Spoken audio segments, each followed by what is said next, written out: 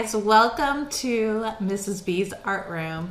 We're going to be taking a look at the world around us to find things that will inspire our artwork and make amazing things. So today I think we are going to look for something that has to do with line. So let's go take a look. And I'm thinking about adding some nature to my art. I think there's a lot of nature around here.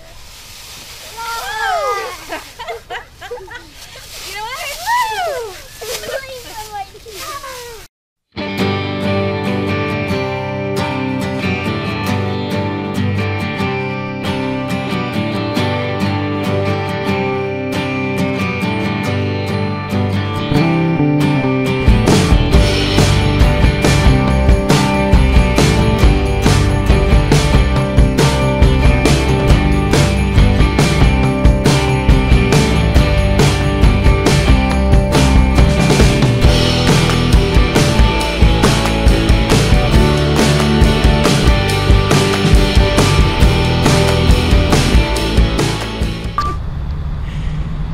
Hey guys, here we are at the tree I was thinking about for you guys.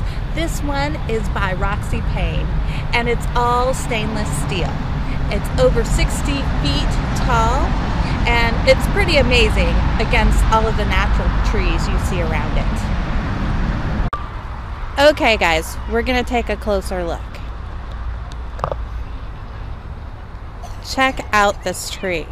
All of the stainless steel. There's actually a huge grouping of stainless steel underneath it to keep it up like that because it's 60 feet tall. Look at how the stainless steel against the natural trees looks really cool.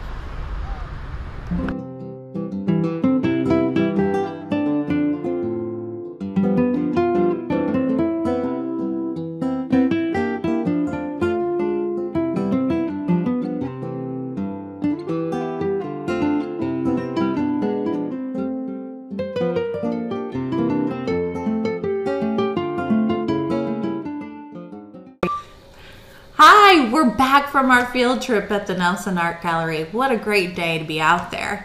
I loved the steel branches of Ruby Payne's artwork. Really made me notice the beauty of nature out there. Let's see if we can put that into our own art now.